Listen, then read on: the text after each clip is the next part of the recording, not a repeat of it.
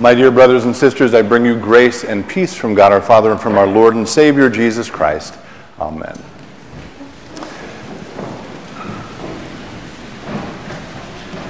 If you were here last week, you heard Pastor Matheson share what I would call a little inside baseball about her sermon preparation last week, and she mentioned there was something in the gospel that try as she might, try to avoid it, she kept coming back to it. It was sort of the center of gravity, and she ended up feeling obligated to preach about it. It was the story of an exorcism.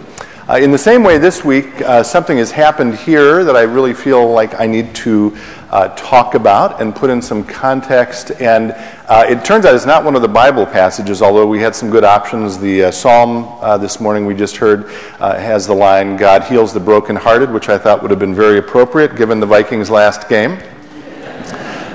Thank you. This is true, by the way. The Old Testament reading, Isaiah, is a very famous reading that concludes with that famous line about we will rise up like wings on eagles, which I felt it would be appropriate to avoid. The gospel actually continues the story of Jesus healing, and there's a lot of rich material there, but we'll come back to that another time, because what I want to talk about actually is the installation of a brand new permanent piece of art here in our sanctuary. Some of you have maybe noticed it when you came in this morning. It's in the southeast corner. Some of you may not be able to see it based on where you're sitting, but I'd encourage you to take a look at it when you leave. And I want to put we've been working on this sort of conceptually for the last few years and in earnest over the last year. It just so happened that the artist completed it and was able to install it this week. And again, I sort of feel like I need to put it in some kind of context, part of which, by the way, is an ongoing or continuing tradition here of having original, beautiful, elegant pieces of art as part of our church home. We had a meeting recently with an architect who we've worked with on developing country projects we've done, and we're having some preliminary conversations with him about work we want to do in Haiti over the next 3 to 6 years. We had that meeting a couple weeks ago, and he was here early and he was wandering around the church, and the first thing he said to me before the meeting was, "Man, you guys have a lot of beautiful art here." And I think that's a good thing. He was talking about, for example, the wood carving in the atrium made by the same artist who made this. There's a cross made of found materials also in the atrium. There's a painting of Jesus with the crown of thorns, which will move to the atrium, by the way, now that we're beginning Lent. We have the icons of St. Philip the Deacon, all of our stained glass, the sculpture of St. Philip the Deacon. We have some more art downstairs in the Center for Faith and Life. And again, I'd like to believe this continues that tradition. And again, I think it's important in a congregation, in a church, to have beautiful things, right, that remind us of the goodness and truth and beauty of the God we worship. And I hope that all those pieces of art, including this new one, help us to do that. So the story behind this, though, goes back a few years. The pastors for a while now have been talking and thinking about how do we make prayer a more important part of our life together. And so a number of years ago, some of you may remember this, we made a shift to our Monday night service, and once a month we had an opportunity to come for that Monday evening service that was mostly just listening. This was emphasizing the listening part of prayer, so it was a prayer in silence. Did anyone ever attend that service, by the way? Some of you? Okay. It was a beautiful, beautiful service. After a few years, we sort of decided it had run its course, and we went back to our usual pattern of just a regular Monday night service, which, by the way, if you've not been to, I encourage you to go. It is a gorgeous service. But we incorporated into that some of the lessons we learned, like lighting candles and leaving behind prayer requests, which happens, again, every Monday night. The pastors pray over those prayer requests every week. And as we were thinking about that, it occurred to us that it would sure be nice if we could figure out a way to incorporate that kind of response in an ongoing way throughout the week or during all of our services. And so while we were learning those lessons, we also were noticing some installations that encouraged prayer. This would have been at retirement homes in their chapels or hospitals in their chapels. And we started dreaming about what might work in this space to lift up and encourage prayer. And so we reached out to Tim Shea, that's the artist who did the carving in the atrium, and we started sort of dreaming about ways that we could encourage leaving prayers here. And this is the ultimate result of many iterations. It ended up being 4 panels with the cross in the middle, as well as a little desk on that pillar in the corner to write prayers, and a receiver for those prayers in the south wall. So everyone is welcome to go there any time of the week, leave a prayer. You can leave it anonymously, you can leave the name, and we pastors will pray over it during the week. Now, I want to come back to prayer in a second, but I also want to say something else about that corner of the sanctuary. While all this sort of discussion and dreaming about prayers was going on over the last few years, that corner has become, the word that comes to mind is a center of gravity for what I will call the great cloud of witnesses, right? Those who have gone before us. And that has been particularly true during one month of the year, namely Advent, leading up to Christmas. Some of you may remember the last few years we've put a tree up there, which we've invited people to write the names of those who have gone before us, who have died, loved ones, family members, friends, and hang them on the tree as ornaments. That has been a beautiful practice, and the tree has become filled with names. And by the way, we will continue to do that. This installation allows that tree to continue to be installed there. But I'd like to believe that this permanent installation will create an ongoing space for us to reflect on the great cloud of witnesses because of the words of the poem or the prayer, which I'll get to in a second. But it turns out that while we were dreaming about this project, one of our members, Karen Stewart, died.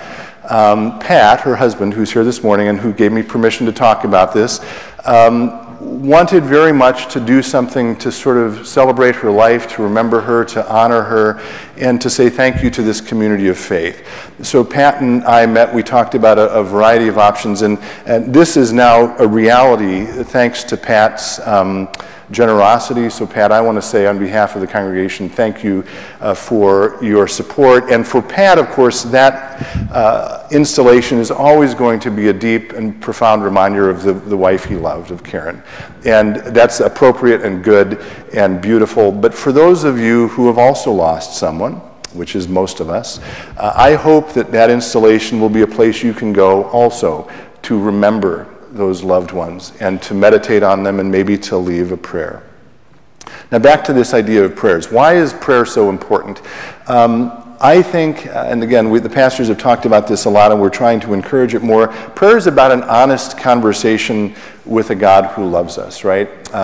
It's about a relationship, a trusting relationship where honesty is important. And this was driven home, I thought, in a really beautiful way this past Thursday at our Faith and Life event featuring Peter Enns. Did anyone go to that? I don't want to call you out or embarrass those who weren't there, but it was really good.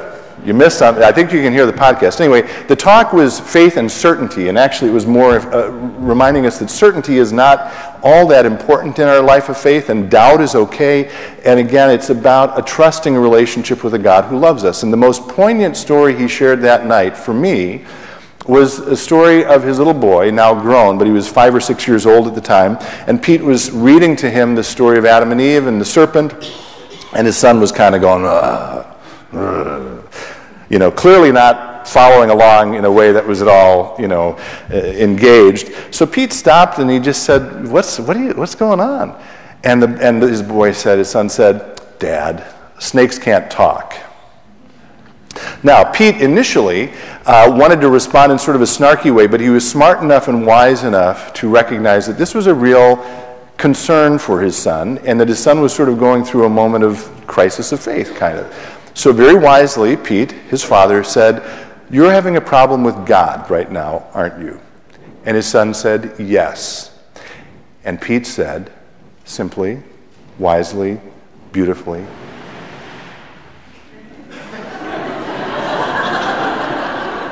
I'm not even going to comment on that. But he says to his son, "You're having a problem with God." The son says, "Yes." Pete says, "Tell him." Share that with God. Be honest with God. And so my prayer is that this place, and this is not the only place or the only opportunity to share our feelings with God, but it's one place that reinforces how important it is to be honest. And I pray that that location now can be a place where we can also go to tell God what we are feeling. whether it's sadness or pain or despair or anger or frustration or joy or confidence, anything. It's a reminder to engage in an honest relationship with a trusting God. I'm going to read the prayer. It's an ancient prayer. I'll actually try to find out where it comes from. It's been modified very slightly, and it's in your red hymnals. And if you want to follow along, you're welcome to pull your red hymnals out. This is on page 68, page number, so it's the early part of the hymnal, not the page numbers at the bottom of the pages in the front. So page 68. This is in a section about Thanksgiving at the table, so it's connected to the meal that we share as a family, the meal of communion. So page 68 under Roman numeral 9. And it's the first 3 lines and then the final one. So let me read it quickly. Holy God, you alone are holy, you alone are God. The universe declares your praise. Beyond the stars, beneath the sea, within each cell, with every breath. That line is all about the presence of God in space, right? The universe, beyond the stars, beneath the sea, is within every cell in our body. God is everywhere. Next one, generations bless your faithfulness. And generations cues us to this one is about the presence of God through time. Generations bless your faithfulness through the water by night and day, across the wilderness, out of exile, into the future, right? God has been present even in difficult times, even in exile, even through the waters of the flood, into the future. We give you thanks for your dear Son at the heart of human life, near to those who suffer. And this is where I think that critical mass, or the center of gravity around those who are grieving, is so important. Near to those who suffer, beside the sinner, which is all of us, among the poor, and then the 3 most important words of the whole prayer, with us now. Here, present among us. And then finally, the last couple of lines at the bottom of the page, blessing, praise, and thanks be to you, holy God, through Christ Jesus, by your Spirit, in your church, without end. And I pray that by being honest here in this place with one another and with the God who loves us, that people will sense that this is a place where God's presence is powerful. Someone said once, the church is a hospital for sinners. It is not a hotel for saints. And so I pray that we can come here and be honest, and one of the ways we can be honest is by leaving our prayers back there. And again, I invite you to take a look at the beautiful installation after worship. Will you join me now in a word of prayer? Loving God, we thank you for being with us through time and space. And as we gather this morning, we pray that you will remind us of your deep love for us, no matter how we are feeling, and give us the courage every day to be honest with you, to respond to you with our deepest feelings of grief or joy or pain, so that you can remind us that you are present with us, which will allow us in turn to be present to others. In all this we pray in the holy name of Jesus. Amen.